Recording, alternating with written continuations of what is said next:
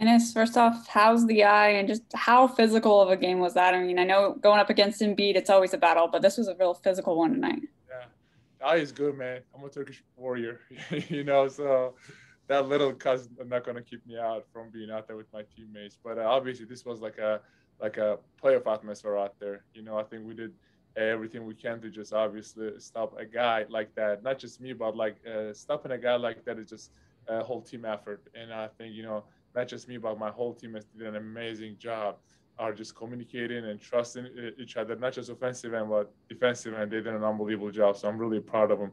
I want to give a huge and special shout out to Jizzle. We call him Jizzle. Harry Giles, he did an amazing job, man. He always ready, very professional. Every time out there, he brings so much energy on and off the floor, both ends on the floor. So I'm proud of him. He's been amazing for us. So we're lucky to have a guy like that. Next question is coming from Casey Holdall with Trailblazers.com. Enes, how would you describe that fourth quarter for you guys? You're down by 3 points.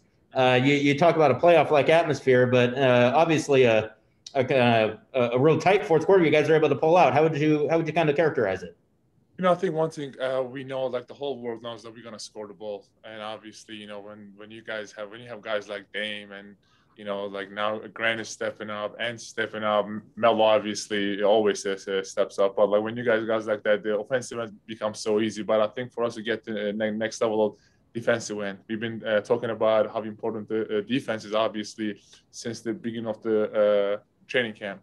And I think right now the important thing was just communication and trust in each other. So that's what we did in the fourth quarter. Thanks, Enes. Next question is coming from AJ McCord with Coin 6. Enes, what does Rocco owe you?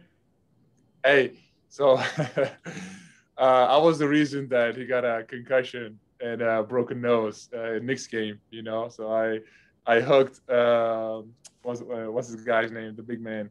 No, with the Knicks. No, not Mitchell Robertson, but the other guy, the left-handed guy.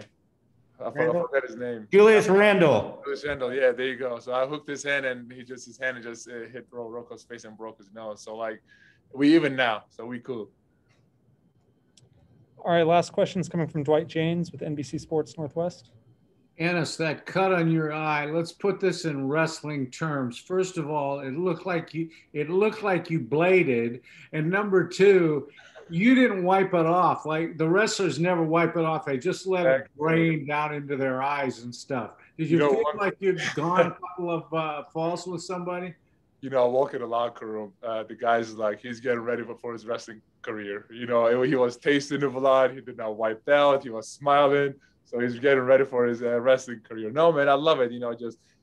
That's my game. Just going out there, play physical, and try to do everything I can to just bring a win for my teammates. So that little cut's not gonna keep me out, but it was actually really cool to just being out there with all that blood. So I see, like, I'm thinking about like Undertaker, Triple H. I'm thinking about all these guys, just the blood coming out on their face and they're wrestling. So hey, I like that a lot. I must send that to Triple H and Vince McMahon. See what they think.